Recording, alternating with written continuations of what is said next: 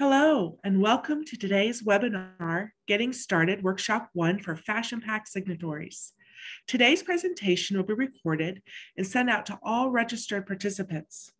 We're excited today that we will have a Q&A portion throughout the presentation.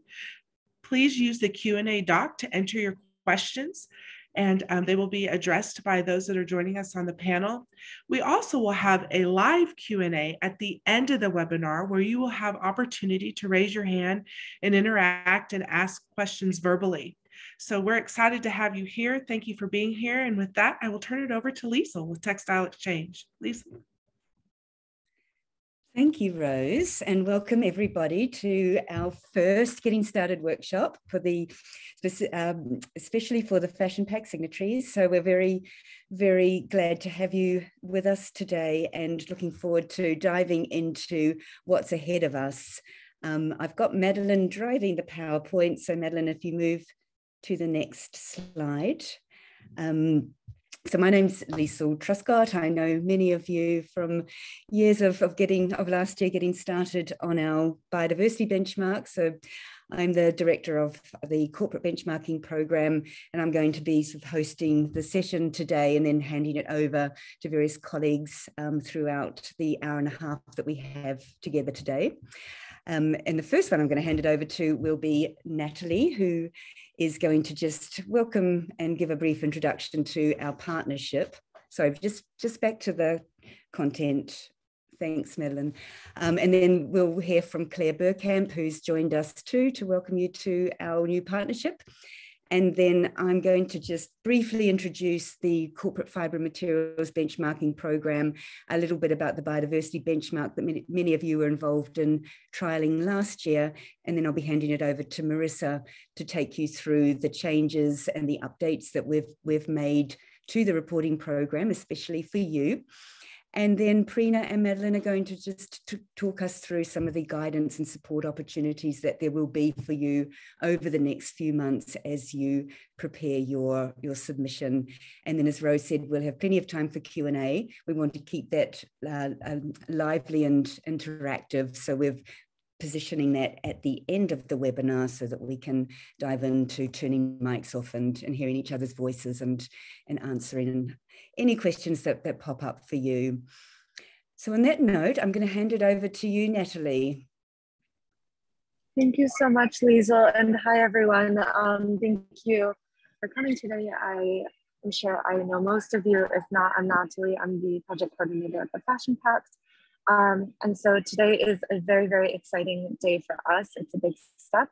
And so here, I think on the screen, you can see they've put together a little overview of the Fashion Pact.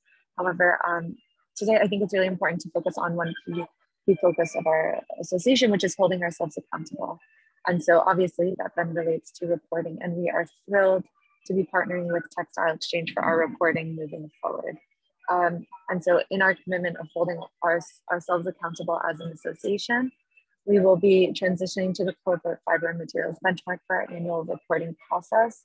This is really important in regards to industry alignment and really bringing the industry together to develop, again, common baselines as we did with the biodiversity benchmark last year. So Textile Exchange, wonderful walkthrough of the reporting process.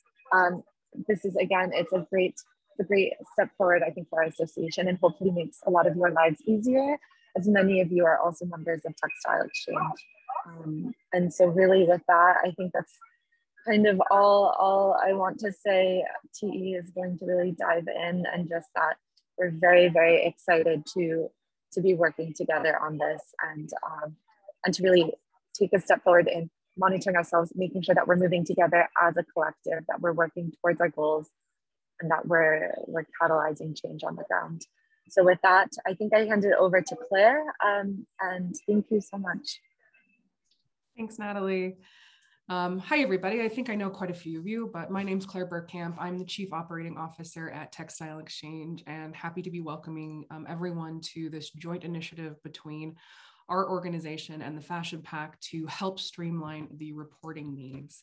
If you don't know, before I joined Textile Exchange, I was at Stella McCartney for around 9 years, where I led sustainability, human rights, and innovation. And so at one point I was in your guys' shoes on the brand side and the reporting side. And so I'm excited for you, I'm excited for all of us that we're able to consolidate and come together. I know that one of the key asks from the industry, and one of the things that we've been working very hard at Textile Exchange on, is avoiding duplication and, again, streamlining where we can, which is what we're able to do through this joint reporting initiative.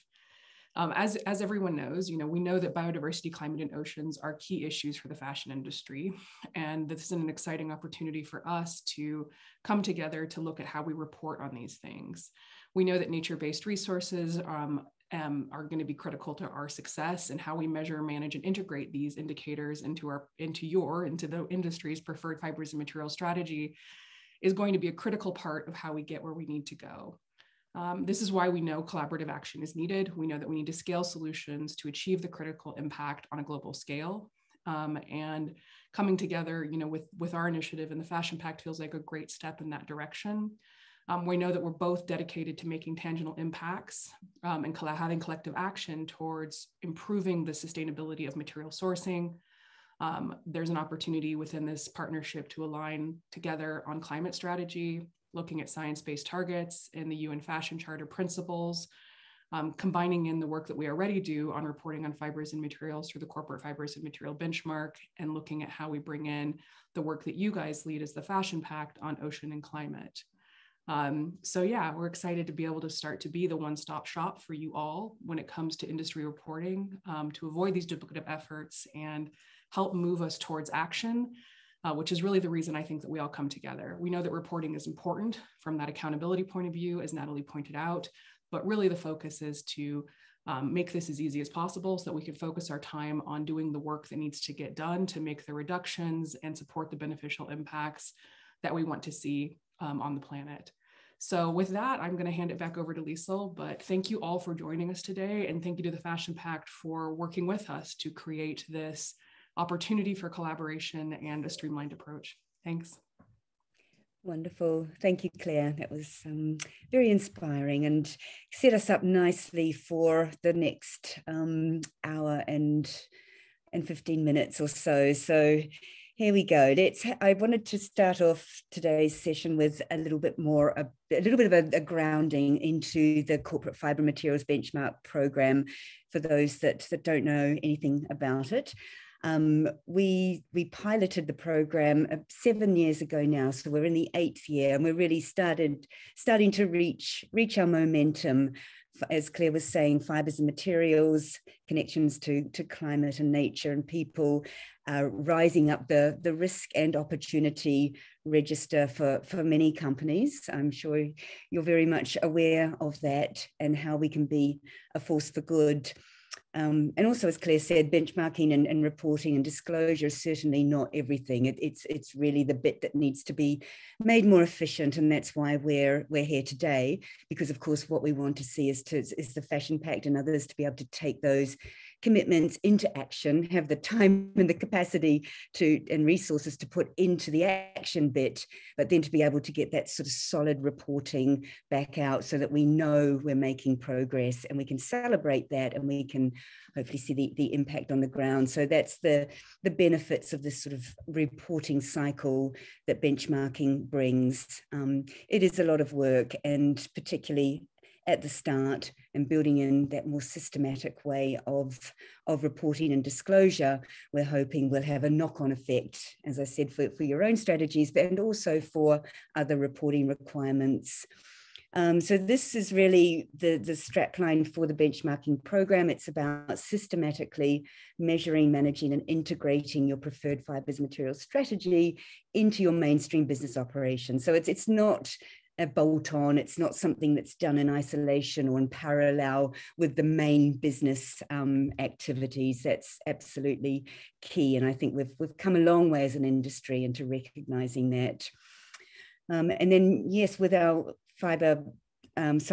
climate plus strategy, we are looking, thank you, at how we deepen that connection into the climate and nature agenda. And that's where we're incredibly excited to be partnering with you guys who have already started to be thinking about that so deeply through the Fashion Pact commitment. So I do really see this as a win-win for us all. Thanks, Natalie. We'll talk a little bit more about the Material Change Index. I know there's a lot of acronyms and there's like, well, hang on, there's this CFMB and now we're talking MCI. The key point to remember is the Material Change Index is the public-facing leaderboard that we put out each year. That's only been running 3 years. So the benchmark program, 7 years, we're in its 8th year, but that Material Change Index, which drives this sort of race to the top, as well as that collaborative commitment to transparency and communication is the MCI. And we'll talk about, and I know Marissa will go into more detail on how that works alongside your reporting requirements. I'm sure we'll be able to come back to that.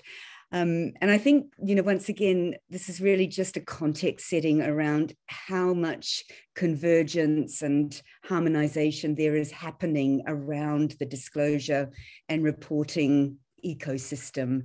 I'm sure many of you have seen this as well with CDP, with the Task Force on Nature-Related Financial Disclosure. There's a lot of reporting requirements that we have now around accountability, and there's got to be a lot more convergence on some of those indicators, so you're not reporting something that's a little bit different for each and every one of these. And Textile Exchange, from our position, and of course being able to work with you as the fashion industry to make sure that the TNFD and others know that we're committed to rationalizing the reporting requirements, to looking at the amazing data technology, APIs and things that we can then start channeling data into the right places so it's hitting the right spots with your investor community and other sort of stakeholders that you're accountable for, and other reporting requirements. That's the ambition, that's the goal. Obviously, everything is dependent on companies' confirmation that so we're not going to be flying data around left, right, and center, but the goal is that for your convenience, with your consent and all the data policies required, that eventually we'll be able to really make this much more global. And at the moment, we're starting with Textile Exchange and the Fashion Pact and getting our system right here so that we can then sort of scale that to some extent. And as you can see on this slide, there's some areas, some logos of organizations where this is potentially possible, but we're setting this in motion together, Fashion Pact and Textile Exchange. So it's exciting. Sorry, Madeline, you can move on now to the next slide. And this does focus back into where we've got to so far with that convergence and that platform. So many of you will know that alongside the Material Change Index, we have a number of signatory programs ourselves. So the 2025 Sustainable Cotton Challenge, the Recycled Polyester Challenge, all report various components through the benchmarking program. So it's a one-stop shop already in many ways. Biodiversity is coming out of its beta version, which many of you contributed to last year, and we're excited to sort of take that into its next round of evolution, version 1.0. And we're piloting a maturation model that we can, it's just really to show what's going on in a harmonized way. And then of course we can use this data already for so many amazing tools and reporting platforms. You might have seen the leaderboard I was talking about before, the Material Change Index, and how that leaderboard is displayed in the public domain. Our dashboard, which is starting to convert some of this, the commitments and uptake of various materials into impact metrics, and how this is going to feed into your special and unique reporting through the Fashion Pact. We're really excited to be on that journey. Next slide, Madeline. Yeah, and talking about journeys, once again, this is something we're super excited to be in a position to be able to say, okay, having a materials portfolio is critical. It's the underpinning requirement, if you like, to be able to do so much more. So if companies, and then as a collective, we're able to know how much material, how much uptake can be attributed to organic or recycled or various certifications and initiatives under this sort of portfolio approach, we can, and I stress the word model outcomes and impacts, because that's very much dependent on, at the moment, on industry averages and methodologies that are available to the industry, constantly work in progress, as we all know there as well. As is the definition of preferred. So this stuff is evolving all the time. It's got its own heartbeat, and we have to kind of work with that. But we do model outcomes and impacts to show that progress.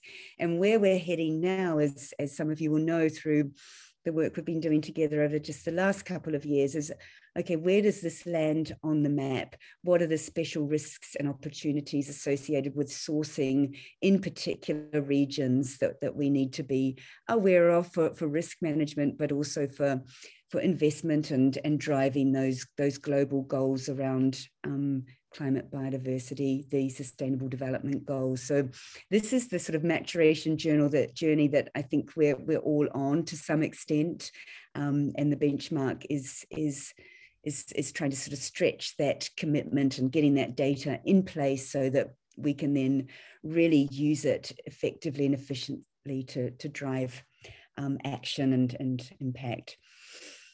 So this is the new framework. You're the first to see it. Many of you hopefully will remember before the slightly different version that we had, and as we keep emphasizing, moving more and more towards how to capture impact. And of course, that's incredibly challenging. So a lot of this is about the stretch goal for all of us, and using that reporting cycle as a way to feedback and to learn and to grow. We can only present a benchmark that's strong and robust with knowing how the leaders are doing, where the best practices are, how we can use this bench learning processes. Our colleague Jessie, who's on the call, which is great, emphasizes we're all in this together in a way. We're sort of two sides of the same coin. But this is our latest framework, and you can see section 1, and I'll leave this to Marissa to go into much more detail, but it's still about that business integration. It's not a bolt-on. It's got to be integrated through setting targets, building in capacity and resources in-house, having leadership and accountability, making sure we're bringing our customers on the journey. There is definitely room for investment. We know we have to be part of that innovative investment landscape to get things done fast, and then that public reporting piece. So that's very much continued from the last version of this framework. Circularity, the same. It's kind of fairly robust in what we have there at the moment. We can't change everything all at once, and that's been worked on with the Ellen MacArthur Foundation. We're following the same principles and hierarchy and guidelines, and each year we check in with them to make sure we're on track together as a team. And I know many of you work very closely with the Ellen MacArthur Foundation as well. So this is good. And then within the materials portfolio piece, as I was demonstrating a bit on the slide before, this is, if you like, the heartbeat, the kind of the central intelligence piece for being able to model impact, to build out that portfolio. And we're looking at verification of uptake within that piece. We're diving deep into recycled, given that secondary materials piece has such a huge role to play in lightening the load on our natural resources, whilst of course virgin materials are still important as well. So there's a lot of what we've called the materials balance sheet. And if you can think about a financial accounting balance sheet, we're kind of aiming for that level of number crunching. Hard data is what goes in that piece. And then some of the more management context around that, the risk identification of risk and risk mitigation, the country of origin and the supply chain mapping that we talked about a little bit before. And then moving more into the impact categories, and this is where your biodiversity, climate and oceans has really driven our agenda. So as I said, it's very much, we've learned as much from having the partnership with the Fashion Pact as we hope we're able to give back to you. We won't go into a lot of detail on those modules. Well, I won't right now, but just to highlight that they are a build on what you've been doing over the last couple of years with the Boston Consulting Group and with Cloud 2050. We're sort of making sure that it's a build, it's a natural progression. And as Claire and Natalie were saying, we've got this nice one-stop shop for all that data to come together in a secure way. So I'll stop there on that framework. And I've got a couple of slides just to refresh our memory on the biodiversity benchmark, which is such a huge, exciting moment for us to have got there once again with your support, with Wood and Marissa, who's been amazing. We've had so much feedback and support to make sure that this benchmark is as good as it can be, given all the moving parts around biodiversity, as you will know, with the science-based targets network still under development, TNFD still under development, CDP still figuring this out. I probably don't think we're boasting to say that as a community, as a network of brands and NGOs, and we've the fashion industry that has come probably the furthest along in starting to get this pinned down in terms of a framework for measuring. So lots of opportunities to share what we've done as a community with the wider business world, which is what we are trying to do. So definitely happy to talk more about that at some point. But yeah, once again, our focus is on the tier 4 area. We are talking to ZDHC a little bit, but that's really looking at where the biggest impact and hotspots are, as we all know, around land-based materials. So I'll stop there on that slide and move on to just really re-emphasizing what I was saying before. We're working really hard to keep up with the different initiatives and excitement that there is around nature and biodiversity, which is wonderful. And I think that's because many of us feel like this is something we can really drive. We have a passion for this area, and that's how it's felt talking to many of you along the way. And as I said, so much opportunity since we've got a framework and we have so many of us reporting within this context, that we can find some amazing alignment and partnerships and kind of experience sharing with some of the initiatives. And the 4 on here are ones that many of you will be familiar with, and these are the ones that we're sort of prioritizing those communications with. It's not, just to be really transparent, it's where our priority is that your reporting experiences are efficient, economical, so to speak, for you, so that there's not a lot of duplication. And as things are bubbling up and mushrooming everywhere, that's really, really hard to do. So we're doing our best and really welcome any of your support on how we can do that, so we are all aligned. Some of you will probably know that the World Benchmarking Alliance has just released their nature benchmark, and we've done the mapping and know that something like 48 companies in common, something like that. It might be 68, don't quote me on that, but enough companies for us to go, hey, WBA, let's look at how we can make some efficiencies here. The way we benchmark is very different. So we work from a voluntary perspective. They work from who are the biggest companies within each of the big industries and sectors, and they go out and invite you to take part, and they will do the initial round of reporting for you and come back. So they're different methodologies, but we are allies of the World Benchmarking Alliance and hoping that we can figure out how to make this more efficient. I mean, not for the least reason that the outcomes from the benchmarking should look a bit the same, so that companies are sort of seeing a similar position within these two programs. So a lot of background. This is really important too, just to kind of acknowledge that really strong partnerships through, and this is obviously in partnership with the Fashion Pact, these three organizations, the Biodiversity Consultancy that helped us with the nuts and bolts of some of the guidance writing and getting the survey as correct as possible, Conservation International through our mutual relationship with the GF project, and we have a corporate partner that's just really given us a bit of a boost through some financial support on being able to get to where we are.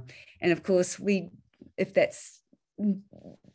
can't resist the urge to also make sure that we're aligned with your reporting on the gold module, which is a little bit out of our scope of focus, but of course lots of overlaps with biodiversity indicators and the structure. So took advantage of the GEF project to work with TDI to make sure that the gold module, for those that have gold as a priority, once again, reporting through the same platform and benefits that efficiency brings.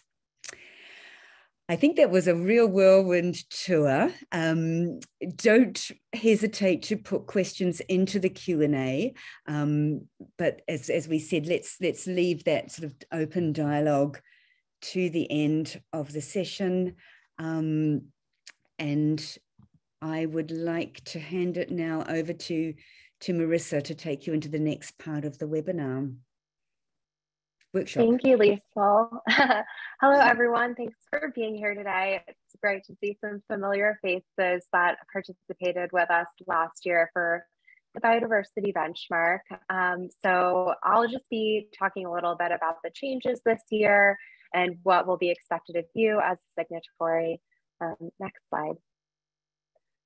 So last year, Textile Exchange and the Fashion Pact joined together to support signatories in completing the biodiversity benchmark.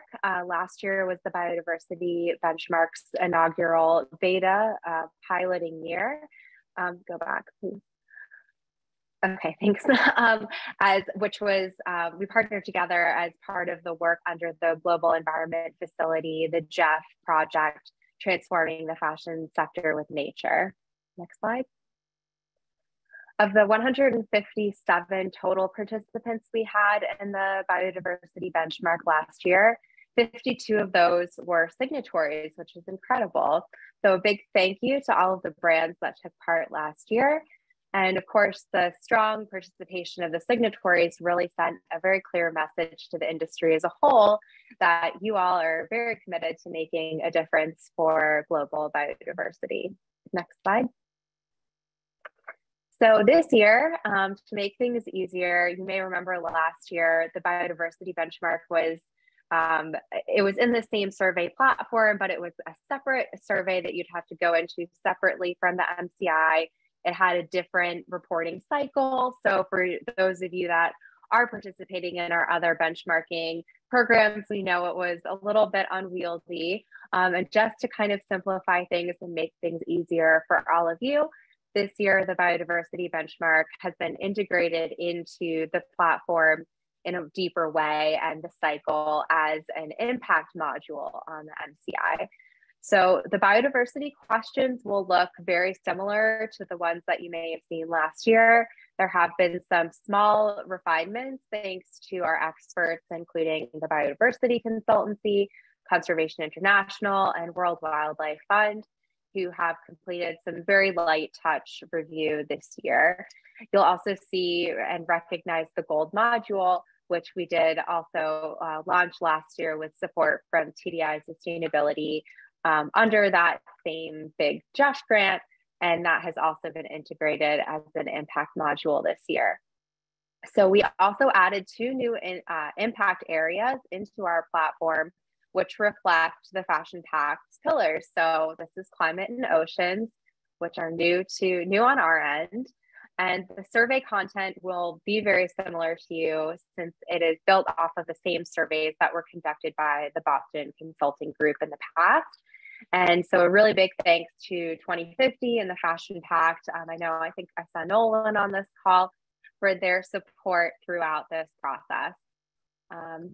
And there's also a new impact module focusing on sustainability impact of materials production, but you're not required to complete that one. Next slide. So on this slide, we've highlighted the areas of the survey ecosystem that will be required by your company as a Fashion Pact signatory. So I'll quickly walk you through them. And then of course, we're available to answer any questions later on. And these sections will show up for you automatically when you indicate that you are a Fashion Pact signatory. So don't worry about like, how am I going to remember to select all of these? It's all automatic. It will be done for you. So you will be required to complete the materials tracker. That includes the materials balance sheet, which will be familiar to some of you who may have participated with us in the past. And the materials balance sheet is really the basis that the MCI is built on because it helps us better understand the volumes that people are sourcing to their best abilities. Biodiversity will be required to complete the biodiversity module. So last year, biodiversity was all encompassed within its own sections, more or less. And this year, there are some changes. So the biodiversity questions are located in multiple areas of the survey to create a more seamless experience for participants who are also completing our material change index, as many of you are, and to remove redundancies. For example, so questions about biodiversity strategy will be in the same place as questions about fiber and material strategy. For those completing those additional questions, it helps situate the themes within our broader framework. Biodiversity is also located in the materials modules, which you will complete for your priority materials.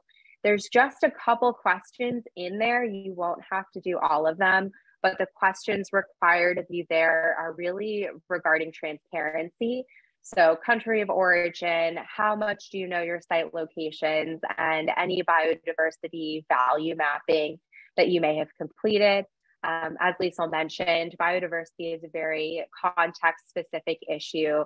Biodiversity issues related to cotton production in India look very different from cashmere production in Mongolia and even cotton production in the United States. So honing in on where things are produced is really crucial as a first step to knowing where to go next. And the next place that you'll see biodiversity is in this impact areas section, section 3 here, where you'll see the implementation questions. And so really to evaluate what are you doing now? And you'll also be required to complete the other impact areas, climate and oceans. And there's also an exclusive section only for Fashion Pact signatories. And there's, of course, the option to opt into the full MCI survey if you want to complete the remaining questions in our platform. There's also the option to choose some specific sections. So, for example, if you don't want to complete the full MCI, but you do want to complete circularity or the business integration section for the fiber and materials, you will have the ability to add those on if you'd like. Next slide. This is the Fashion Pact exclusive module. You'll see it in the platform as the Fashion Pact signatories only. And these are the sections included there. So this module really seeks to understand your experience and progress as it relates to your participation in the Fashion Pact. And many of these questions will also be very familiar to you because they are built on the same BCG surveys that you've completed last year. Next slide. And so while the impact modules, which biodiversity, climate, oceans, and the Fashion Pact only sections are not scored this year, All signatories who complete the benchmark will receive a free confidential digital report. We call it a scorecard, even though it's not scored, because it is scored for many of our other programs. And this scorecard will compare your performance to the broader industry.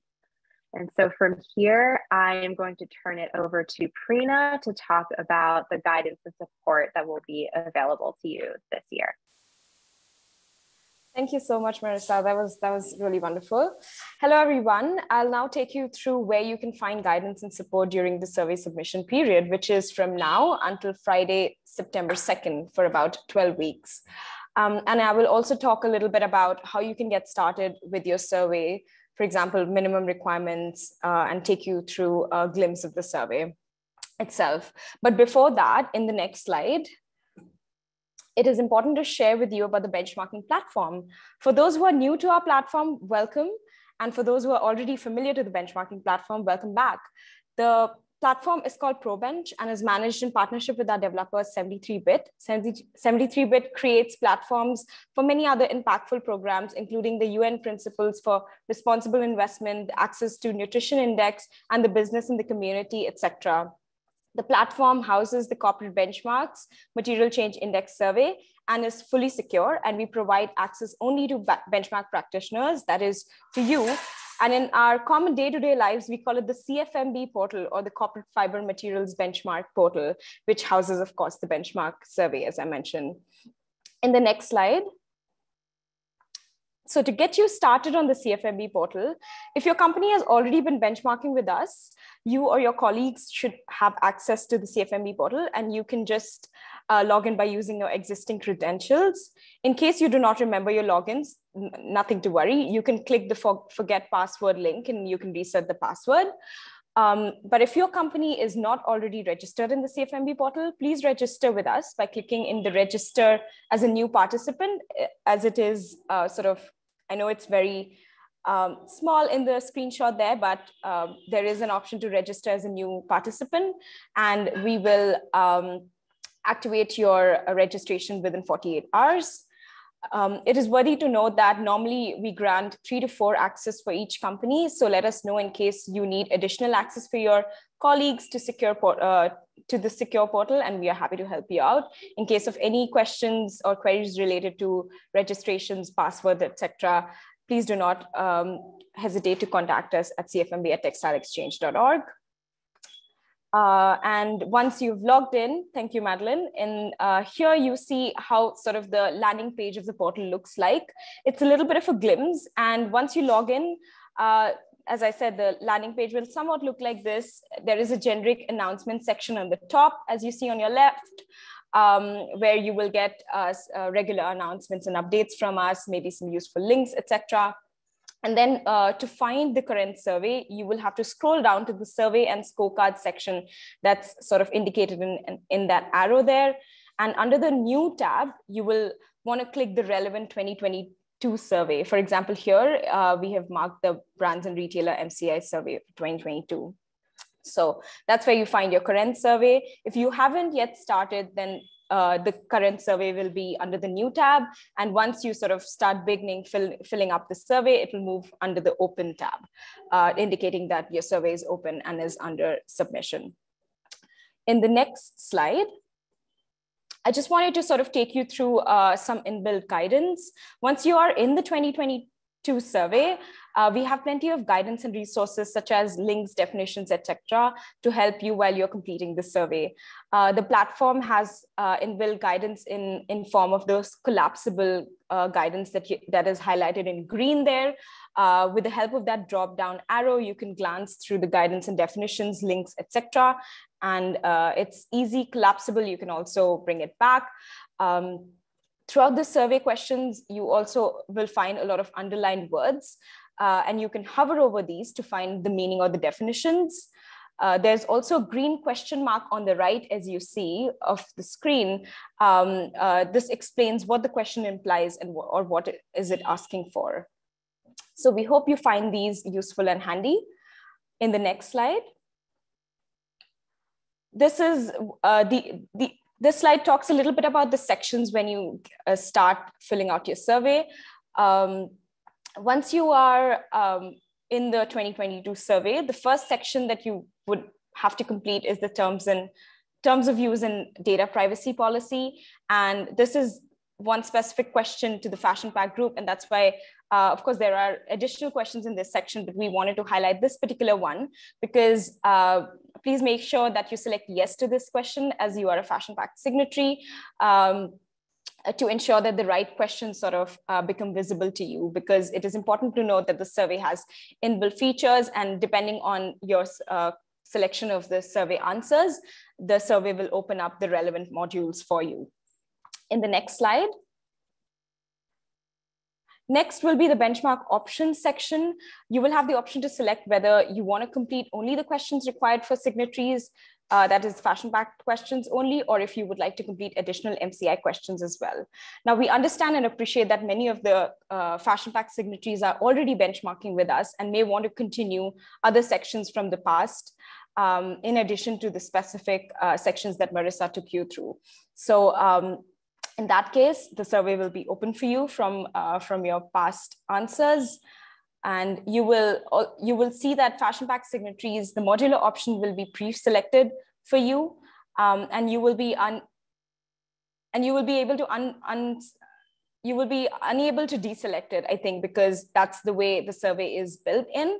And the Fashion Pact exclusive section will also automatically be visible for you. If you do not source gold, you will have the option to opt out of the gold module, of course. So that's it, just taking you through some top line tips as you start your benchmarking journey. In the next slide, we have sort of put together all the top tips for you. And to get started, once again, please register if you haven't already, or log back into your secure portal. We also invite and encourage you to join our hub community of companies creating material change, as it's called, to stay updated on all announcements, news, and resources related to the benchmark program. Do check out our suite of guides to find complete guidance and information about our survey methodology and more. We will also be running our popular weekly drop-in clinics throughout July and August. So join this safe space on Thursdays to ask your questions, share your experience, or to provide any valuable feedback that you would like to share with us. We would love to host you. And you can find the complete schedule in those links there. In the next slide, last but not the least, I wanted to take a moment to share our fabulous corporate benchmarking team here at Textile Exchange, who are working tirelessly behind the scene and will be supporting you throughout your benchmark journey. Once again, thank you all Fashion Pact signatories. As we see in the next slide, the list of all these wonderful signatories, and we are incredibly grateful for this opportunity. Congratulations to all of you as we benchmark on this journey together, as we embark on this journey together, sorry, and we look forward to supporting you. Now I hand it over to Liesl and team for a Q&A session. Please post your questions in the Q&A box. Thank you. Thanks, Preena. That was amazing. Now, I know this is a lot of information to take on board, and I know it'll be the experience of doing it where questions will arise, and you may find that you need to be in touch with us. We are here to support that piece. This is recorded. It would be great to go through some Q&A now while things are fresh in your mind. We have a lot of time. We wanted to make sure we had plenty of time for Q&A so that we could do that more pragmatic exchange with you. And indeed, we have actually achieved that. So we don't need all the 45 minutes that we have left for sure, but we certainly have as much time as you would like. And have I seen a question come through? It's a question from Madeline. No, it's from, sorry,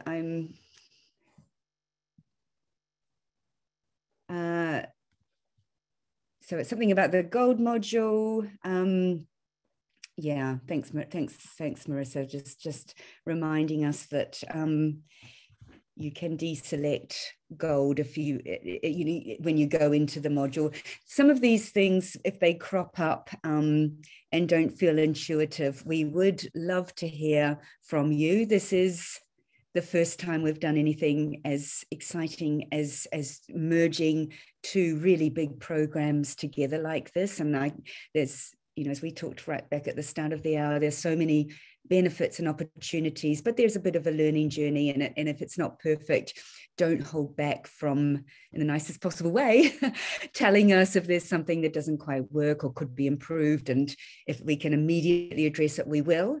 If we can't, we'll do a workaround, and we'll make sure everybody's got that workaround, and we'll make sure it's in the system for next year. But of course, we'll do as much as we can. And I have a question. As Rose said at the start, if people want to raise their hands or speak out loud and create a bit of a dialogue, we would love that. We have got the time. We can cut it off the recording. So, this is your time now. And I'm seeing quite a few questions come through. Raise hands if you like, until otherwise I'll just sort of go through them here. Aswera says, just for clarification, material change index and biodiversity benchmarking is being combined into one program, and is there a timeline for submission? Good question. We have integrated, if you like, everything into one platform. We haven't come up with a scoring methodology. That's something that we'll be wanting to work very closely with all of you and other stakeholders on. So if you can imagine that the material change index follows a methodology that includes question weightings, question scores, and section weightings and preferred material weightings, and that, if you like, spits out a number, which is the index number. Biodiversity is not incorporated into that one yet. So when we talked about the scorecards that you will get for biodiversity and other components of the climate and oceans components, that will be a modified version of, if you like, a strict scorecard. Probably better to call it a report card. So in that you will get, this is the question, this is how you answered it, this was the frequency of answers from other companies, obviously no names, everything's averaged or aggregated in that scorecard, except obviously your results. So you'll be able to get a sense of a benchmark if if say you just hypothetically, you had a biodiversity strategy and you looked in your scorecard and you could see that, 150 companies didn't have one and we do, or we've got one, but it isn't integrated into something else. My brain's not firing this afternoon, but you'll be able to get a sense of where you are, but it won't be scored. Great. So I think some people answering things along the way. Thanks, Prina. Great. So some disappearing questions. So Massimo has asked, the database data modeling on fibers is based on Higg index materials.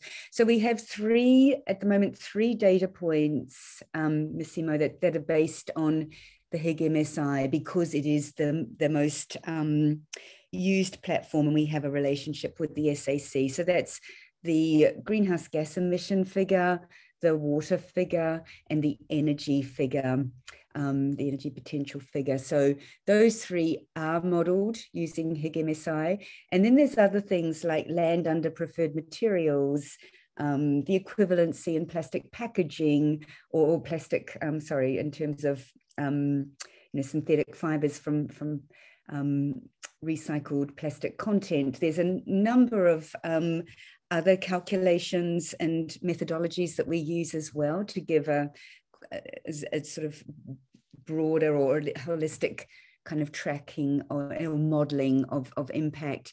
There is, maybe Madeline can share the link. We have Madeline, if the dashboard guide is probably a good place or a good document to send to Massimo and others, which will show you what those calculations are that we're using for impact and outcome modeling.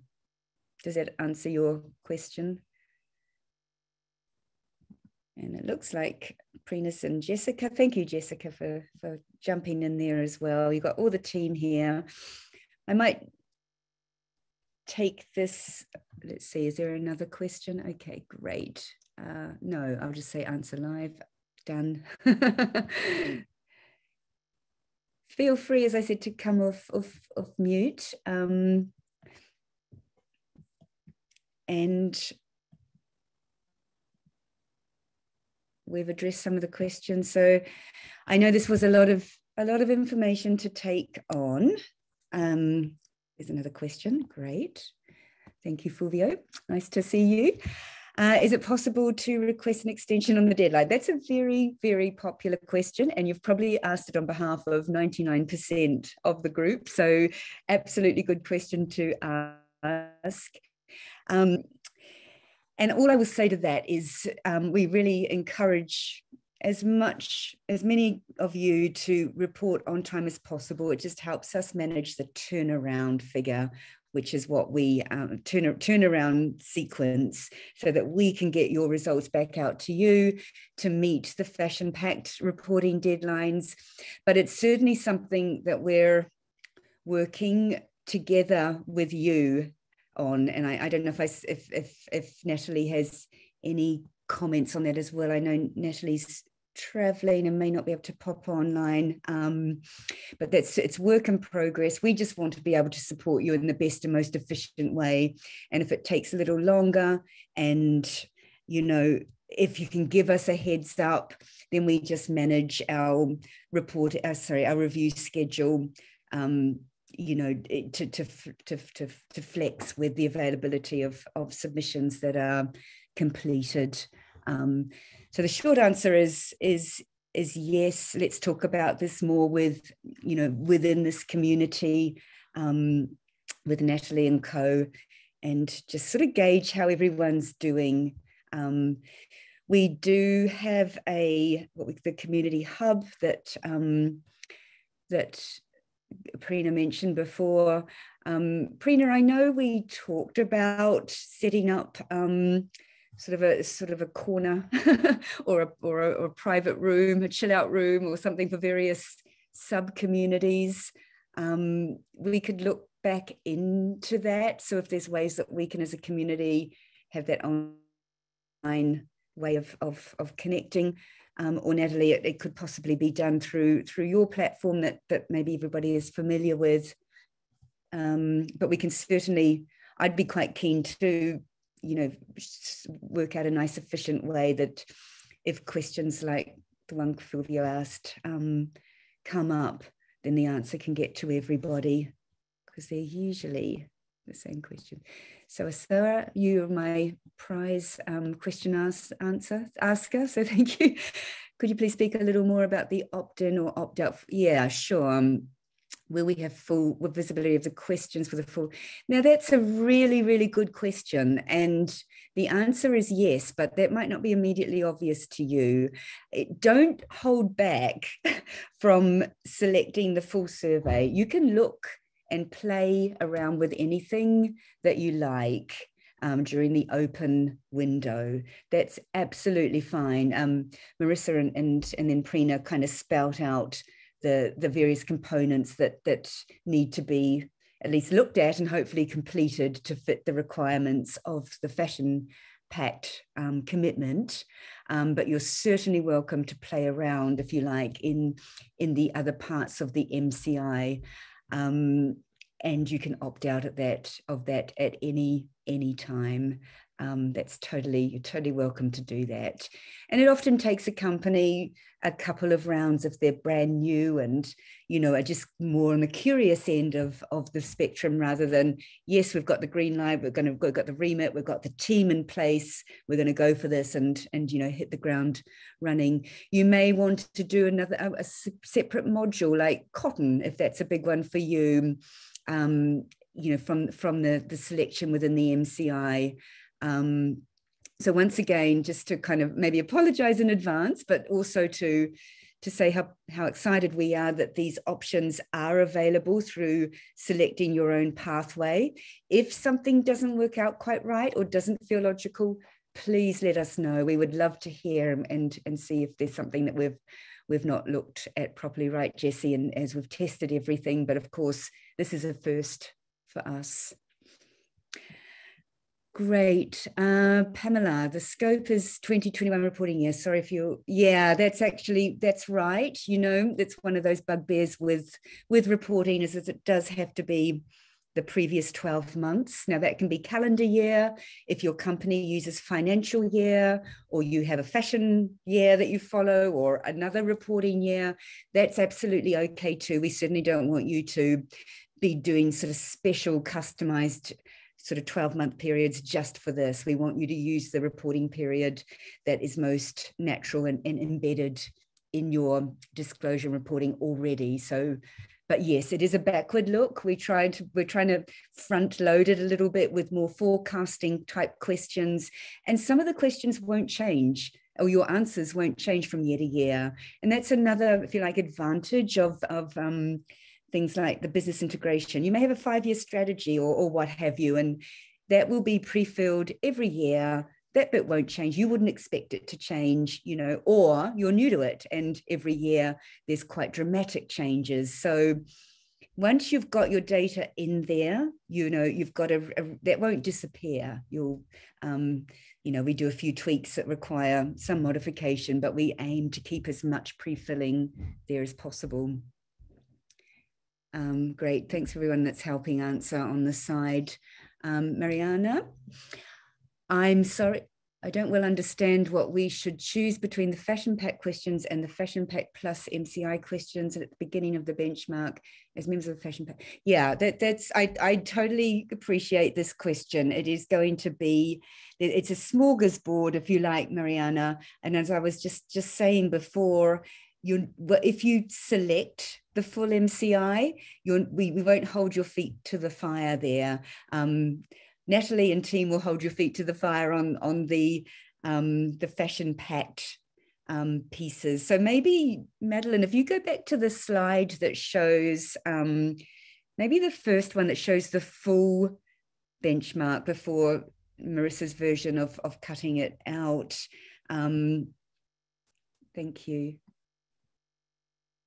This is a new framework, but yeah, so if you can imagine, when you go onto the portal, you will have it won't look like this, but you will have the options to do everything, if you like, in gray, and that's associated with the MCI. So the business integration materials piece, the circularity piece, the materials portfolio around your materials uptake, and some of the management questions around risk and transparency, and then the materials impact area. Now that's your, if you like, your material change index.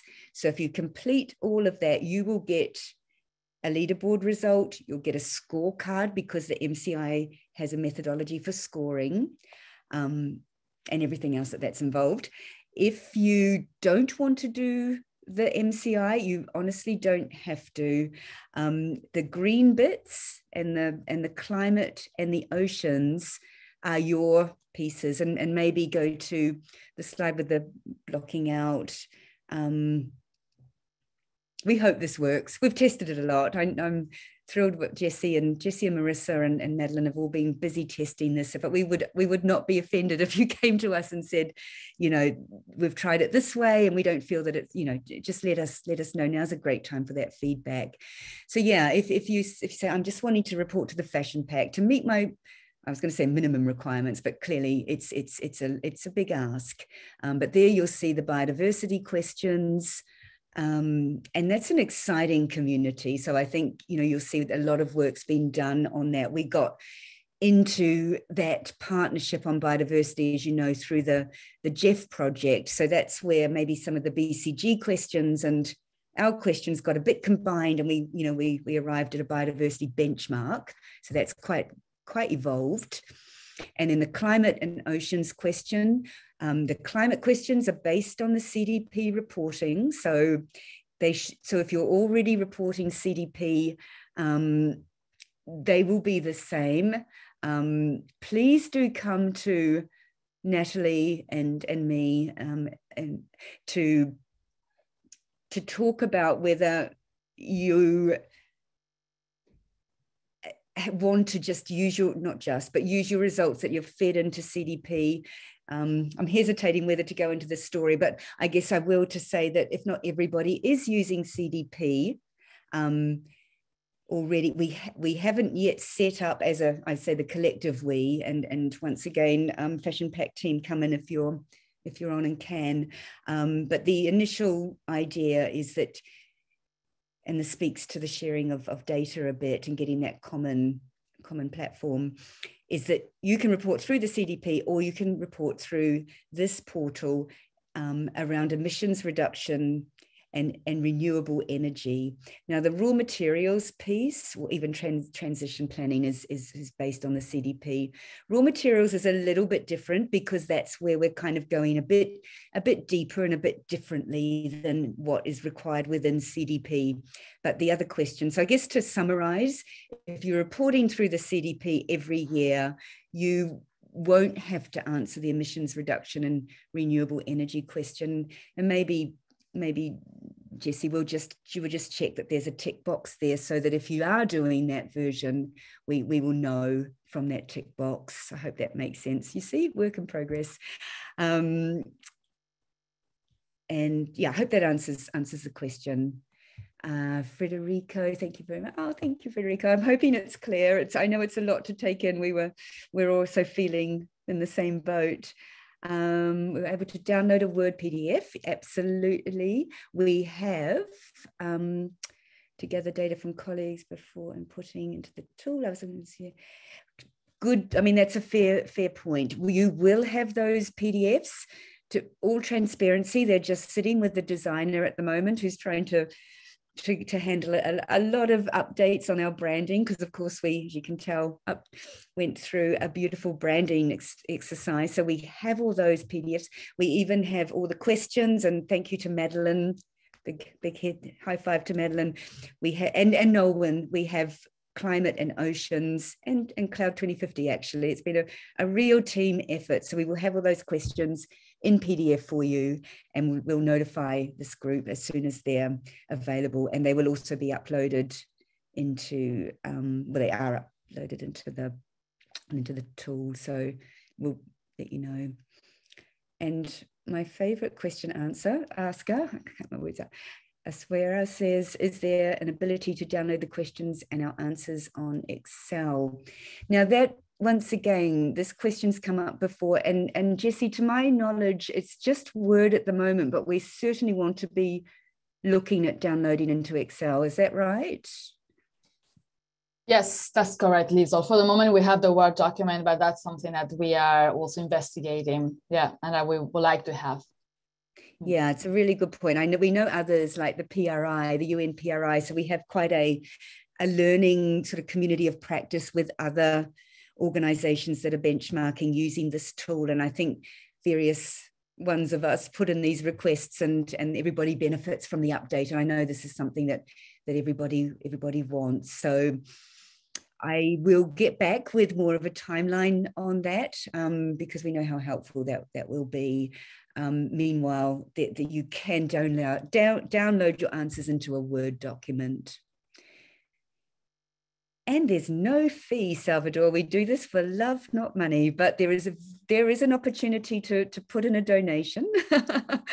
And obviously your fees through being your membership and the contribution and the sharing of data. We do ask that you, Marissa, I know we glossed over this a bit, but if you do decide to do the full MCI and you do want a scorecard out the other end, we do, as a minimum, ask that you tick to share your data with the MCI results, which basically means when we average or aggregate the cohorts results, your data is in that. So you see how careful we are. We won't just pull your data in if you don't want it there, but there is a little bit of a kind of catch, is that we won't be able to give you a scorecard unless your data's in there, because, well, it's not even a catch. It's dependent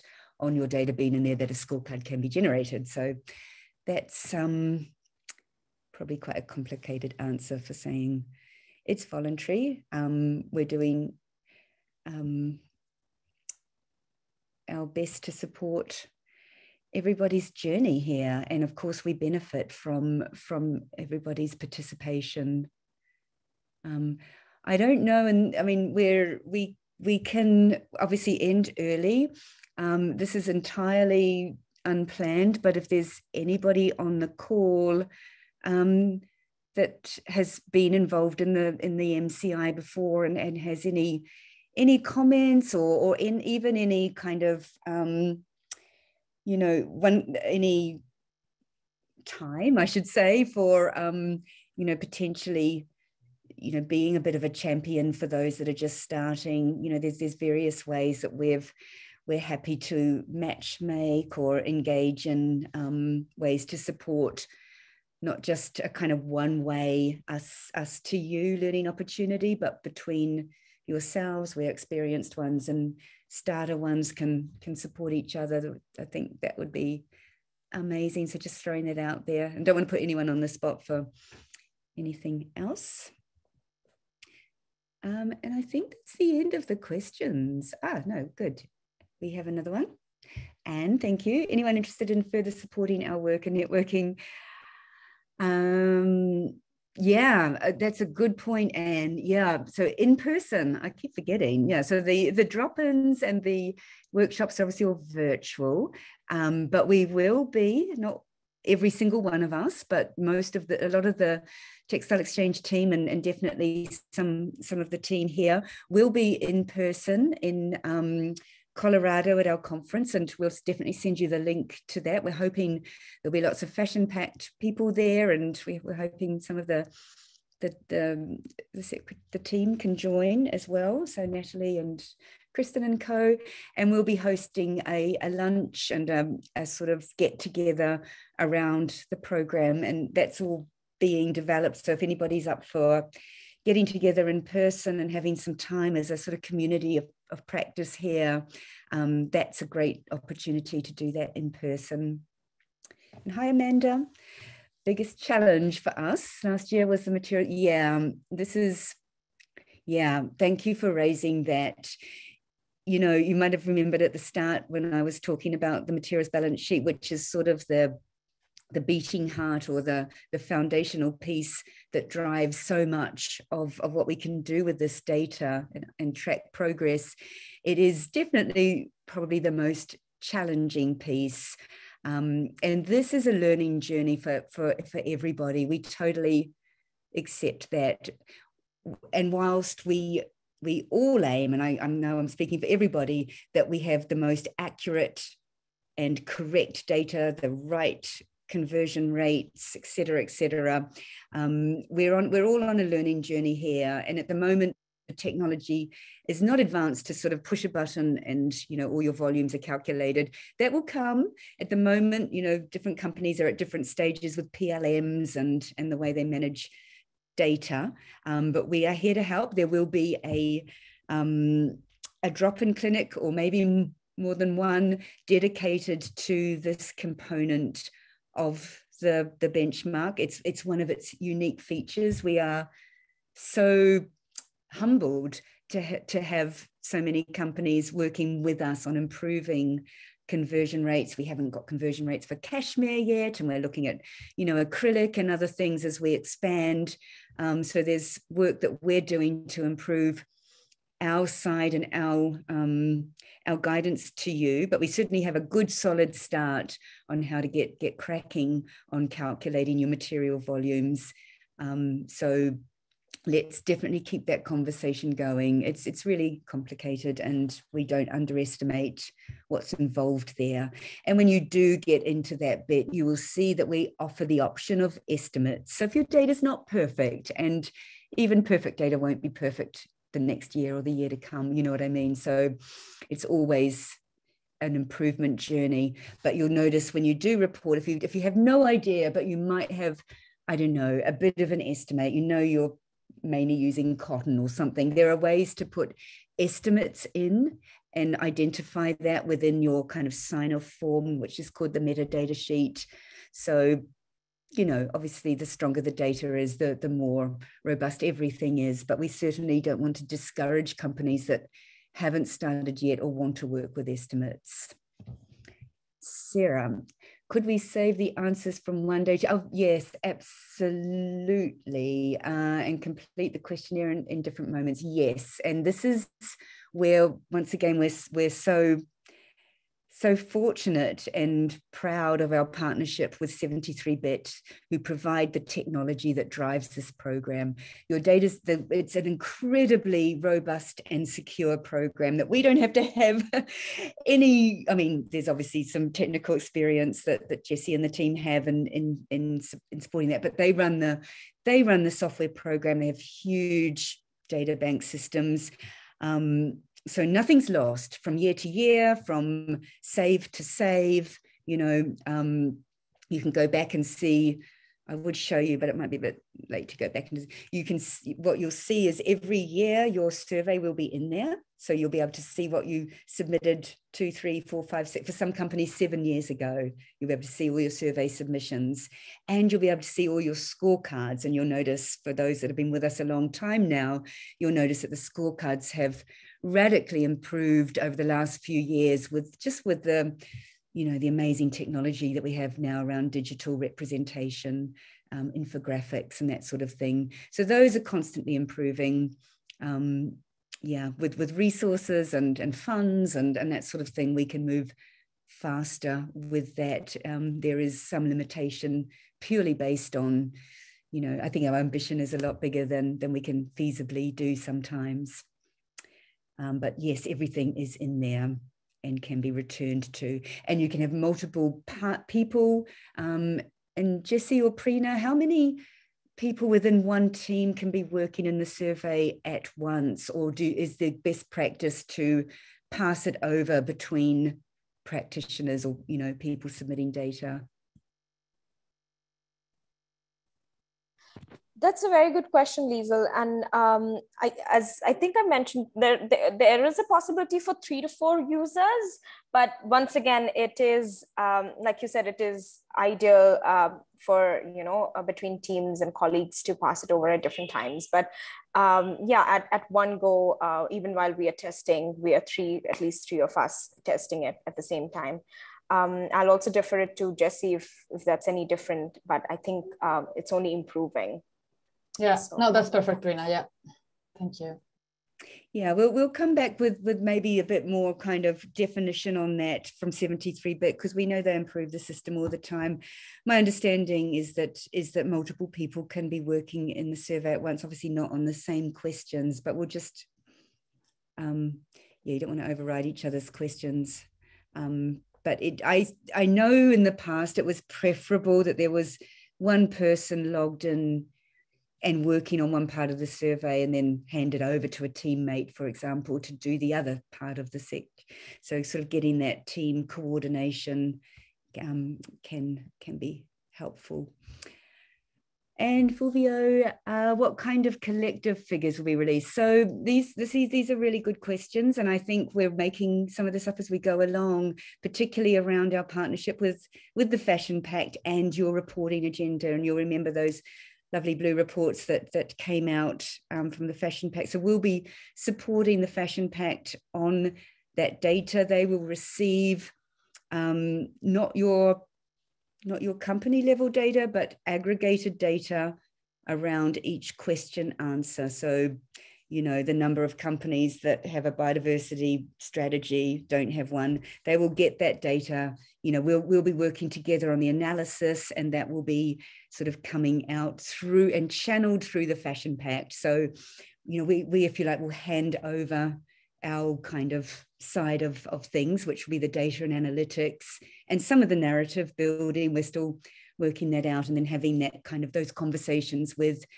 Nolan and team and others to get that reporting out with the MCI. And we've got our next insights report out on Monday. We're so excited. You'll see the work that we put into aggregating that data to get those collective figures that you talk about, Fulvio, from the material change index.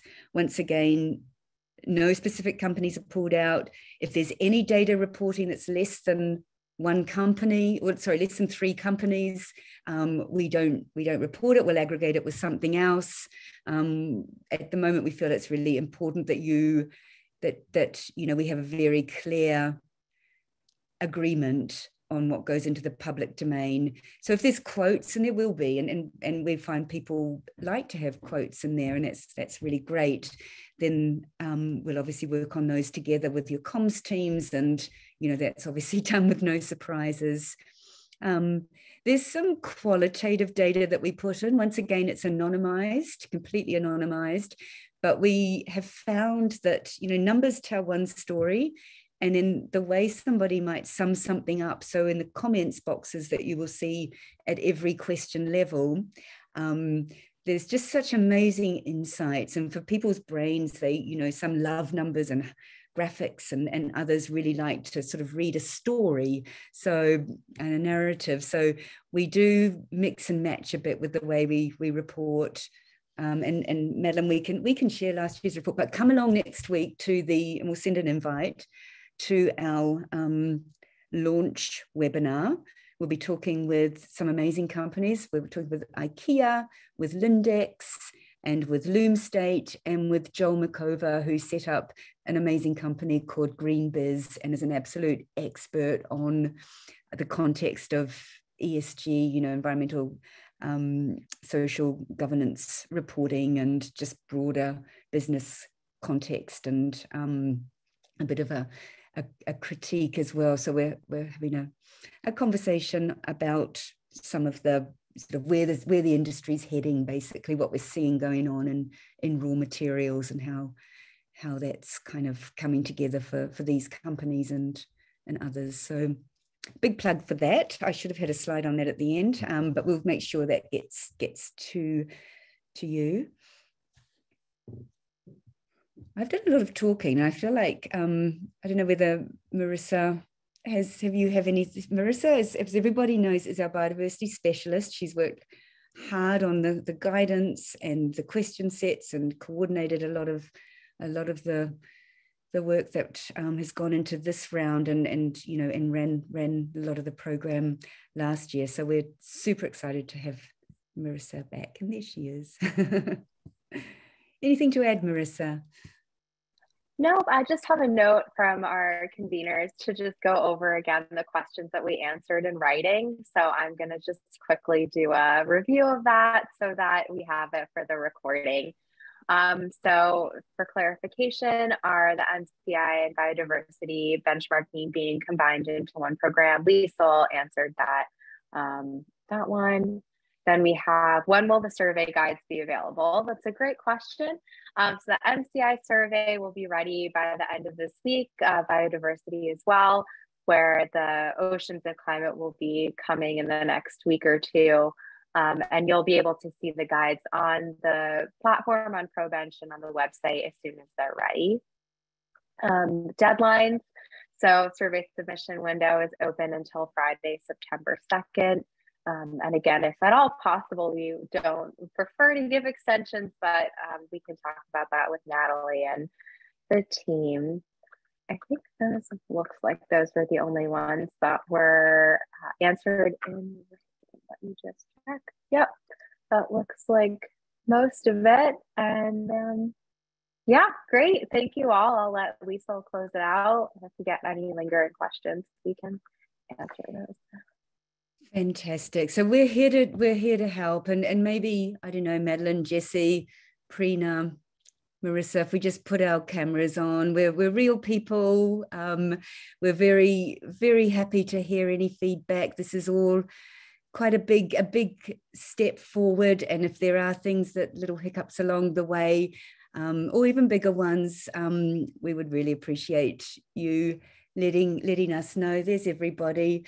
Madeline's probably your first port of call. She's coordinating a lot of our biodiversity and fashion work, and you may have heard from her already. Jessie, who's coming on there, is still standing after getting the survey live, been project managing, getting everything together over the last, probably feels like forever, Jessie, but great you can join. So she's our expert on the survey and the program and coordinating. And Prina's heading our communications and outreach and just general capacity building programs and making sure we run smoothly. As you could tell, very organized and collected in presentation. So we're taking advantage of her amazing brain for that. So, and Marissa, as we said, our biodiversity specialist, and me. So we're all here for you, and we're really grateful we had so many people stay on for so long and ask such great questions. So thank you so much. We can give you 10 minutes back of your day, I think. Thank you to our speakers, and thank you for participating in today's webinar. As a friendly reminder, an email will be sent to all registered participants with a link to today's presentation. That concludes our webinar. Thank you. Goodbye. Bye, everybody. See you Bye. soon. Thank you.